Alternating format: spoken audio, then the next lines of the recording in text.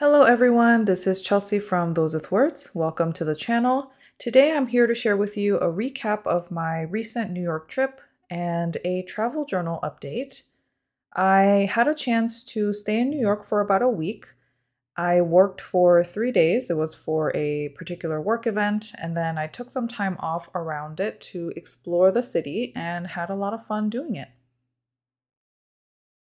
One of the first places that I visited was Starbucks Reserve. I have been to a few reserves around the country, but I had never been to this particular one before in New York. And it was a lot of fun looking at all of the unique decorations that they had at this reserve. Enjoy the coffee, of course, and also the really fun merch like this one. This is a puzzle of all of the reserves around the world, which I thought was really cool.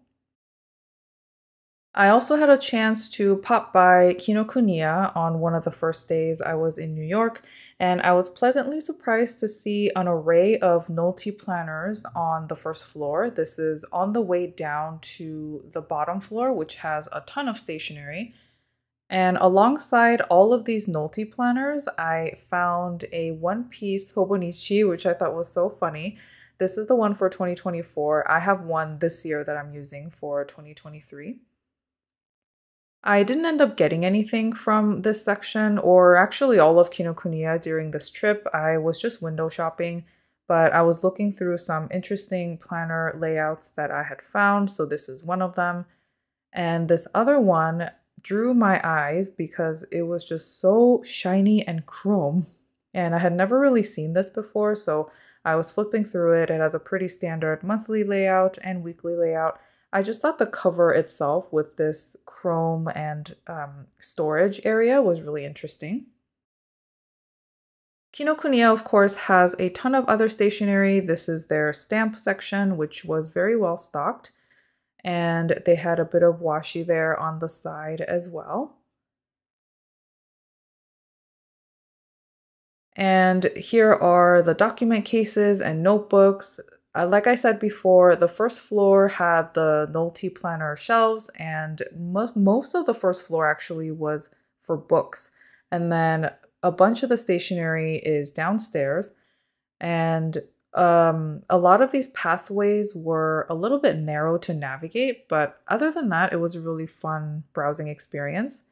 They even had these Toyo steel cases that I was kind of tempted to buy, but I had to be careful of the room I had left in my suitcase, which was not a lot because we brought autumn clothes with us for this trip.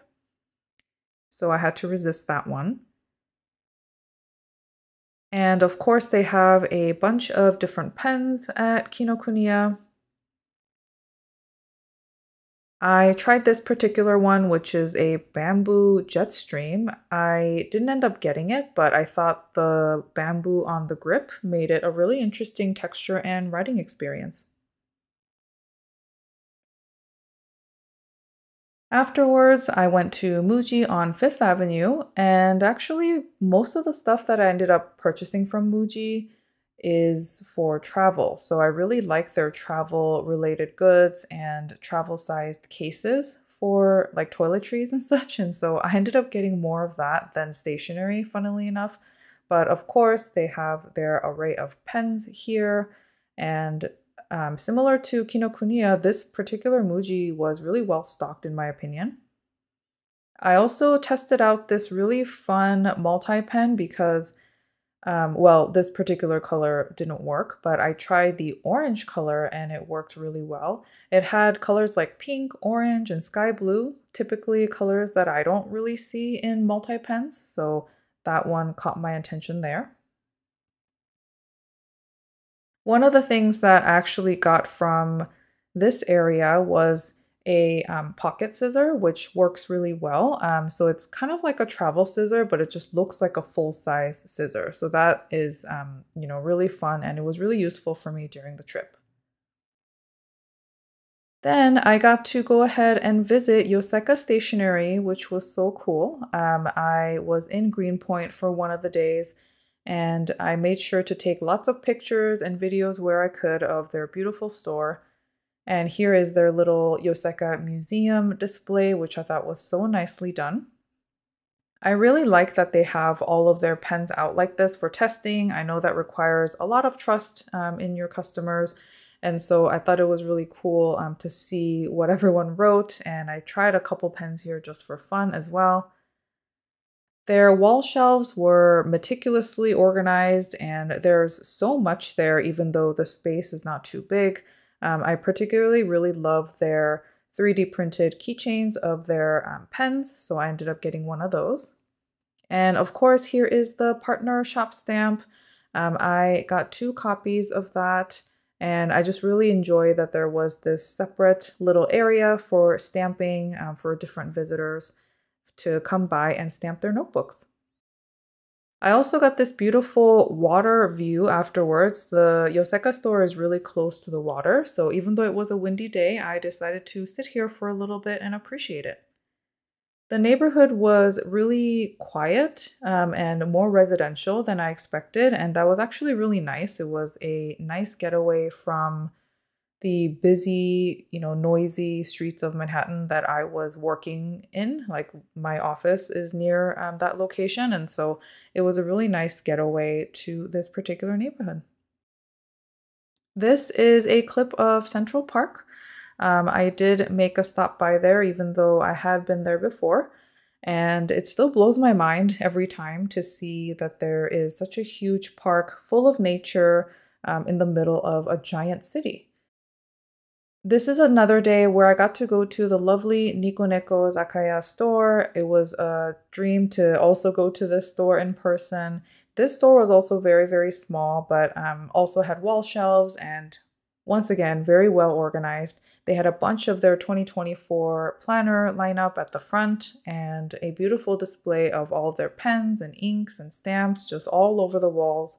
This is like a wall shelf of memo pads, certain pens. They even had like little candles and such of their original goods, which I thought was really cool.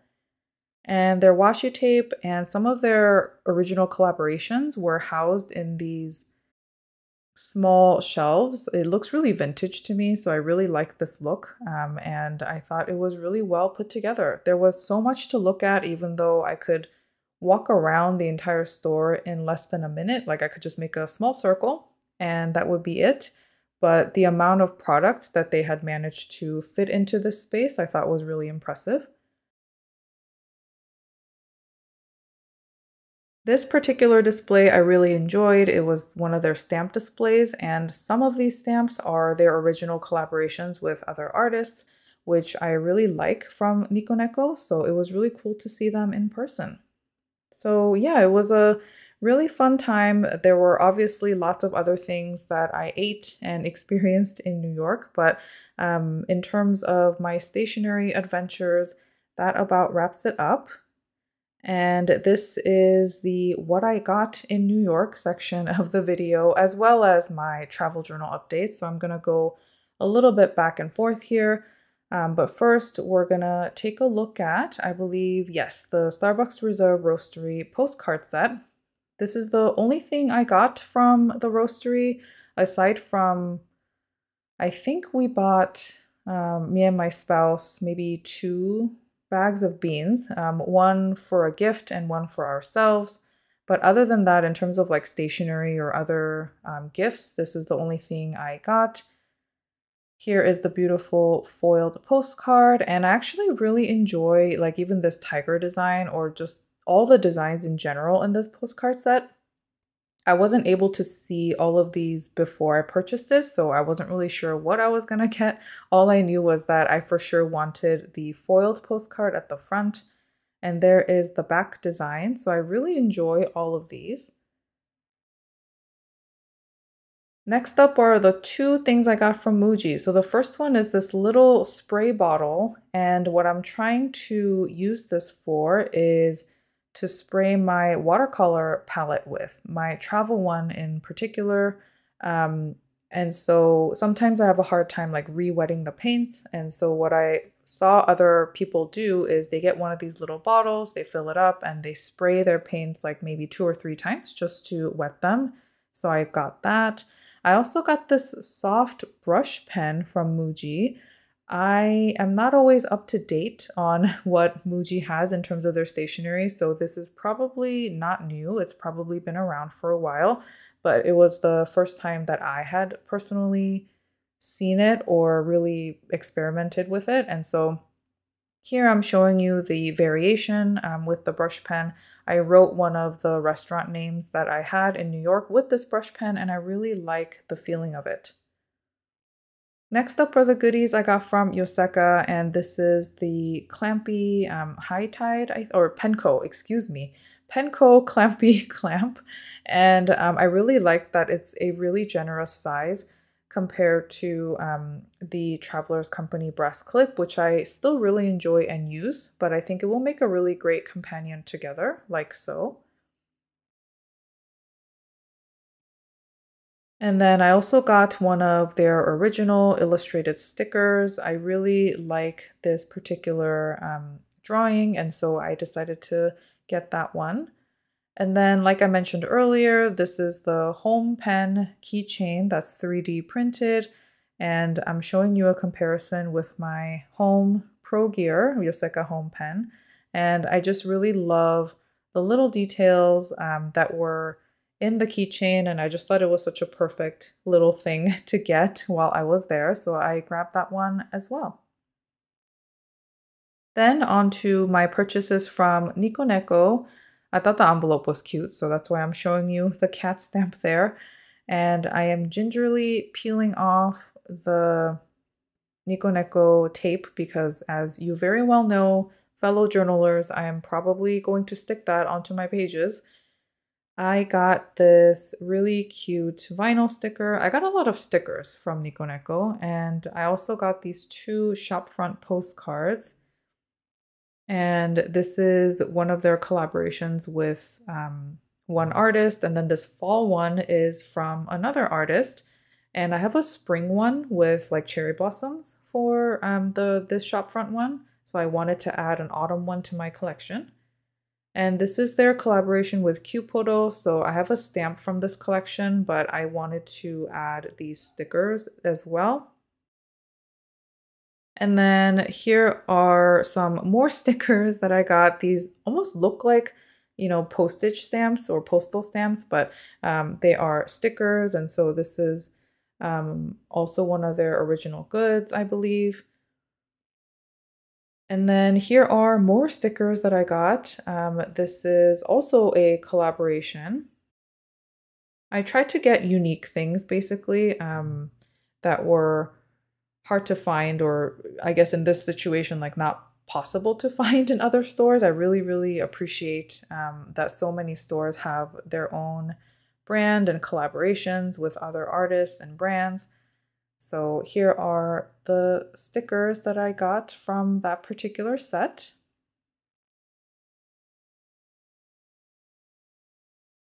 And that is everything that I purchased in New York in terms of stationery goods.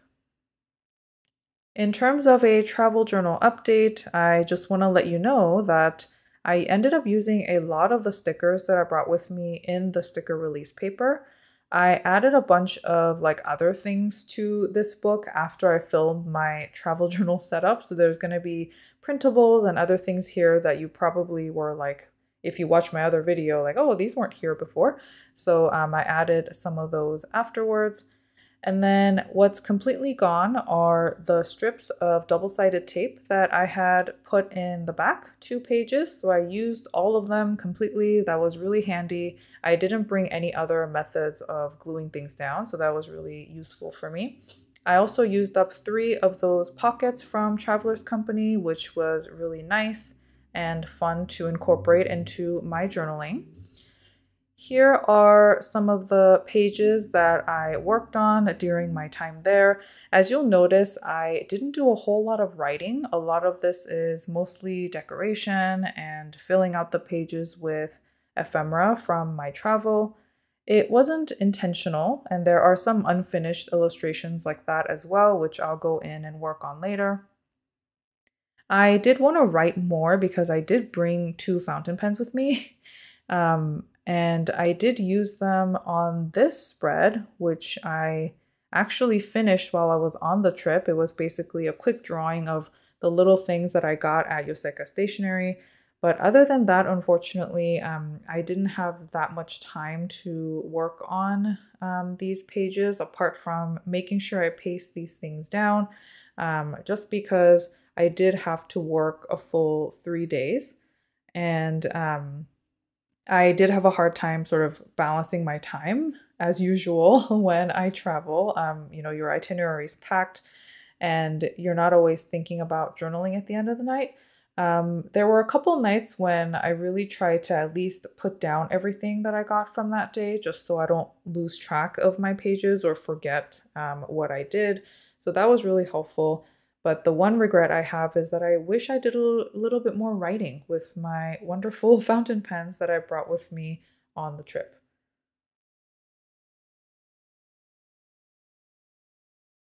In this portion of the video, I decide to go back to the front page, which I have changed from, travelers, and it said Tokyo, but now it says New York because of a cutout from a piece of ephemera I had.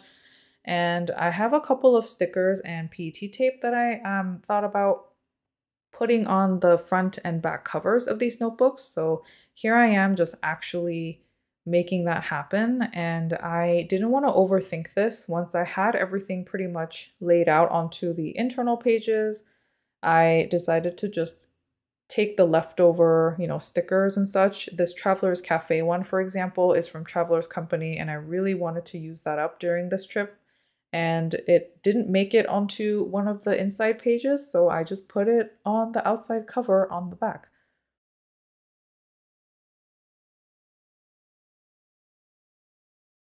Here it is in terms of my cover. It's not the most decorated with ephemera, but it does have some existing illustrations on it, so I really like how that turned out.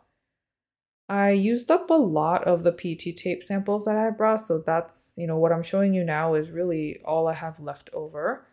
I used a couple of these images that I brought from one of the calendars that I have. I have one memo pad left there and a couple of papers because I only ended up using one of the sheets to get the partner shop stamp from Yoseka Stationery. And here is the quick patina update, and it's got some scratches.